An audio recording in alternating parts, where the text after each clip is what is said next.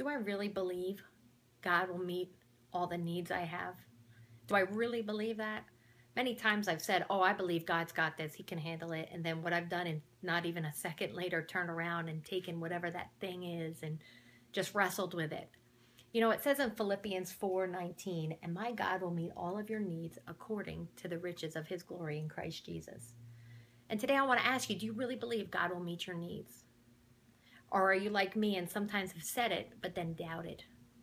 Today I want to encourage you with 3 things that we can release so that we can trust and speak out that we do believe God will meet our needs, because it's true, he will meet our needs. Now, if you're a parent, I know you've probably said to your children once or a million times when they've said, oh, I need that toy or I need that candy, you're like, do you really need it or do you want it? And you go into that discussion. This is what I want to tell you. I know God not only wants to meet your needs, he wants to give you your wants too. But first, we have to see how God provides. I heard this great sermon a couple weeks ago at my church where Pastor Wally had said that provision is that God will provide, and that we need to see how God will provide. So today I want to encourage you with 3 points of what we need to release so that we can match our statement to truth. The first thing we have to let go of is fear. Do you know people that hoard?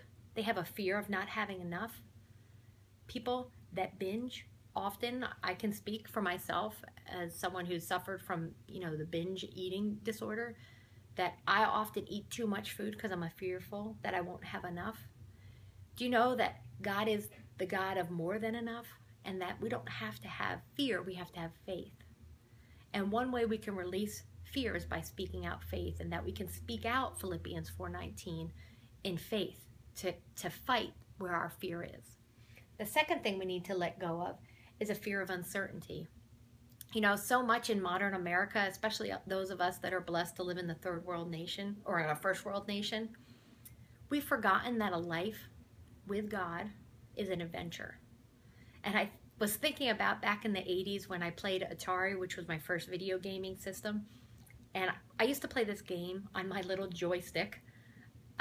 If you're younger than probably 25, Google joystick, you'll know what that is. It's a much more simple controller to play video games. And I remember I'd take my joystick and play a game called Pitfall. And what I'd do is I'd be this little adventurer, and then there'd be a little rope that would swing, and I'd have to time my jump just so and hit my little red button on my joystick to catch onto the rope to swing over. And each screen brought a new adventure.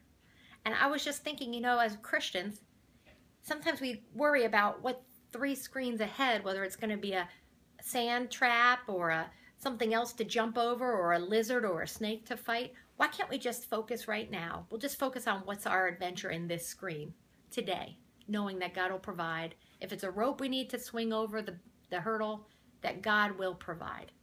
So the first point is that we have to let go of fear. The second point is we have to let go of uncertainty. And then the third point, and maybe the most important point, is we have to let go of negative thinking. The opposite of negative is positive. And what we need to do is we need to speak out a positive confession and saying something like this. I believe God will provide all the money to get out of debt. I believe God will do that. And then we'll speak that out and then say, oh, but if I worry some more and I fret and question whether God will really provide, you see, we're taking it back again. What we need to do is say a positive confession. Speak out something positive to the negative, something like this. I believe God will help me get out of debt and live the life I want. Why I believe this is because God's track record is awesome. My track record may not be great, but God's track record kicks butt. So today I want to ask you, do you really believe God will provide? And if you're wrestling with it like I have many times in my life, will you consider releasing fear, uncertainty, and the negative confessions and turn it into releasing faith and a positive confession? And remember that life with Christ is an adventure.